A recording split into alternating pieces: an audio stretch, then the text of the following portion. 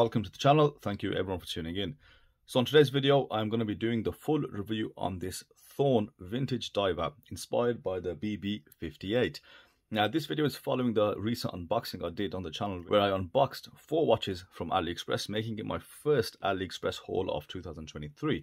Now in the comment section just after the video, a lot of you guys were very interested in seeing this watch being reviewed, and the main question a lot of you guys asked was how does it compare versus the San Martin version. Now I never actually got to review the San Martin BB58 homage, however I did review the 6800, I think, their vintage retro diver.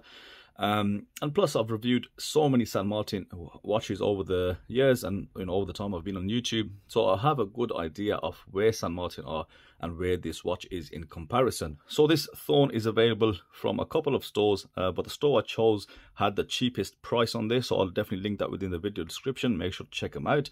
In terms of variations, you do have, I think, 2 main dial options with this vintage sort of coloration. You've got this one that you see here, the maxi dial with the snowflake style hands. You've also got the 369 dial with the Mercedes hands. Within that vintage range, I feel this is probably the nicest looking one. It's also dateless, but you also have a brushed steel silver bezel option, which gives you a different dial color, but I think they only come with a date wheel. So yeah, some few interesting options. Now, I have to let you in on a little secret. I actually had this watch in before I had this watch in. Now let me explain. So the first time I saw this watch, I made an AliExpress video where I showed you guys the link and the pictures. Now I also went offline and I purchased a modding case from one of the modding stores.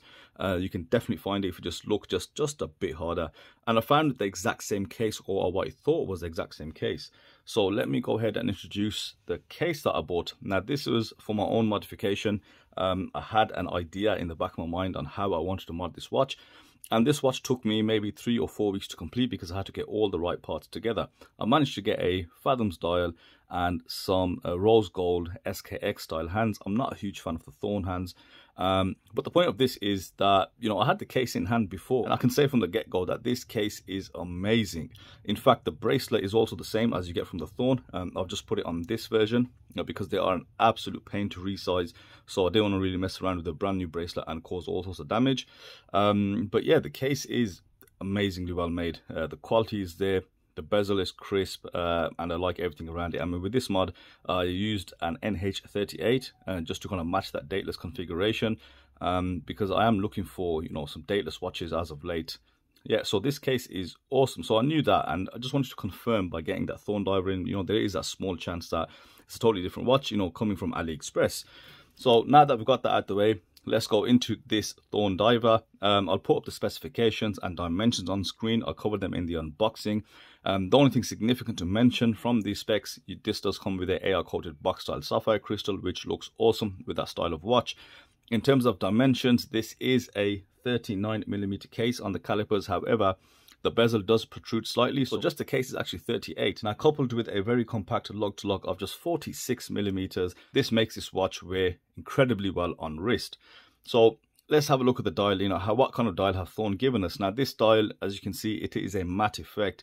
And what I like with this dial in particular is that it's a very rich black. It's not that washed out grey dial.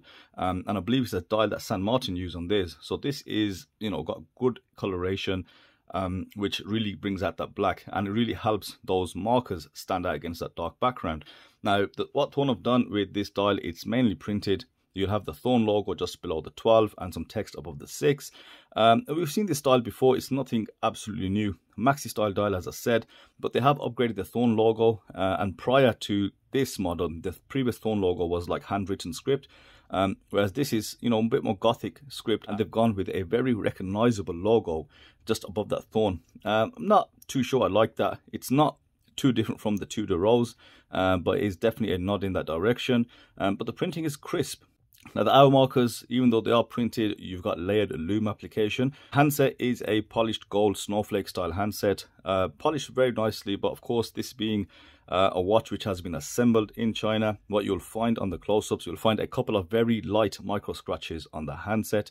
So on the hour hand, there's a little one there, and also on the seconds hand. Now it's not really visible to the naked eye, however on camera, everything does show up.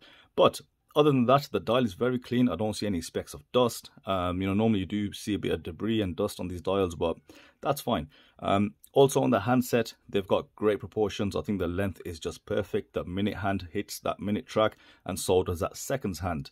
And the quality of the hand is okay, and the lume applied on there matches the lume on the dial really well. And that's another observation where on a lot of these vintage style watches, you'll find mismatch in lume color and shade used. And if you look at the bezel insert, the hour markers on the dial and the hands, it is pretty evenly matched. I'd say on the hands, it's just slightly creamier, but that's just ever so slight. It doesn't really come across as a huge difference. And the bezel insert has got very crisp painting. So these markers here are engraved on the actual bezel, and they've been filled in with this paint, and it has been done really well. Very crisp and very clean. Now in terms of the bezel itself, it is a coin edge bezel. It gives you relatively good grip, considering it is quite thin. And the rotation, 120 click. The resistance is okay. There's no wobble or play in the actual bezel, but you can definitely feel it uses a very short spring tensioner, which gives you this sort of clicking sound. So usually those springs do give a somewhat inconsistent feel to the bezel, and what you get like light little snapback where you feel the spring tension, but that's okay as long as they do line up. So let's bring this back around once again.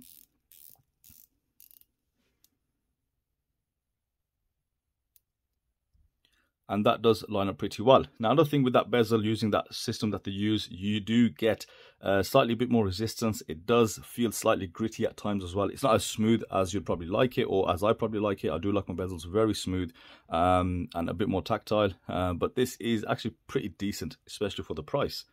Now let me flash up the lume shot, and instantly you can see the lume application is great. There's plenty on those hour markers, plenty on the hands. The handset is just a touch brighter than the actual dial, which is pretty common. But overall, they're applied really well. I don't see any patchiness there. Longevity wise, this vintage Fauxtina lume doesn't last as long as the normal C3. However, it's at a very good level. It will be visible in the dark for at least a fair few hours. So it's much better than the competition that I've seen. In terms of San Martin, I'd say it is pretty similar. So far, on the dial bezel, in comparison to San Martin and the quality I've seen of theirs, I'd say there's no difference in terms of the quality of the dial. I'd say this Thorn is probably a bit better. San Martin do use those grayed out dials. The lume, I'd say, is definitely on par, and the printing and everything else is okay. On the bezel side of things, San Martin definitely have a much better bezel. If we say San Martin is a 10, this Thorn performs at a strong 7. But bear in mind, with that mechanism they use, there will be some inconsistencies in that, so your model might be better or worse. And now moving on to the main aspect of this watch, which I think is the case and the finishing, which a lot of you guys are going to be looking forward to. It is that good. Starting off with those end links, female end links, fit and finish is awesome. They fit in the case really well, very tight tolerances there. And move on to the finishing, very fine satinized brushing in a vertical fashion, matching those vertically brushed links, very soft. And then of course you see that beveled polished highlight which goes along the side of that case profile. Very beautifully done, clean cut transitions. That's what I like to see. The side of the case has been finely brushed in a horizontal way, and just have a closer look at those very clean and sharp transitions. So yeah, in terms of the case quality, definitely it is where San Martin is. And of course, a lot of the times these brands, they may use the same factory, and I think Thorn just coming to undercut San Martin, but it's just that they don't have that same level of visibility. Now, crown and crown function, the crown is sterile, polished. I've got no issues with that. In fact, because I modded mine, I much prefer sterile, crowns, case backs, etc. The function itself, it is very smooth. In comparison to the previous Thorn models I've seen, the crowns weren't that smooth as they are on this model, but it's got a very positive pop. And yeah, it works really well. The movement in this is a Seiko NH35. Even though it's a dateless setup, you can feel the date click, which they've left the date disc in there, so you do have a ghost position. Now, in comparison to the NH38, I think if they bought enough, they would be as cheap as the NH35. Now, if you were to go on AliExpress yourself, pick up an NH35 or NH38, I think the price difference is maybe $8 or $10. So I think for that price difference for a customer like us, it's definitely worth going for the NH38. And then I think this watch would have been just at the top of its game. Case back is pretty normal. You've got some circular brushing. It is, of course, fully sterile. Now, if I can get some zoom on it, there you go. You've got the coin edge case back. Pretty easy to take off as well. You can use a rubber silicone ball on there. And the bracelet now is well made as well. You don't really feel that this watch is that much cheaper. You've got fully brushed links, and these are all actual 5-link bracelets, so those side links are actually separate. This is a full-on rivet style bracelet, so you've got screws on one end and closed off rivets on the other, polished either side, a very fine brushing. That's exceptionally done, you know.